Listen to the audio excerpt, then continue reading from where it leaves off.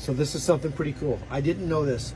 So especially as a man, as a raising two boys, as a single dad, you don't pile your plates up when you're done eating one on top of the other. Because look at the bottom's clean. The bottom's clean.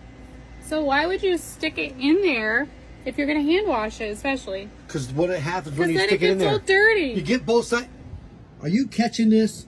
This is important stuff in the kitchen, buddy. Oh, that drives me crazy.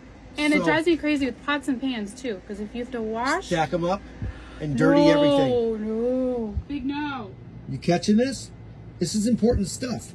That's major rule breaking in my kitchen. Pots and pans and dishes on the table that are hand washed. Don't stack them up, because you're going to dirty all sides, edges, tops, bottoms, corners, everything. And why would you do that? Make more work.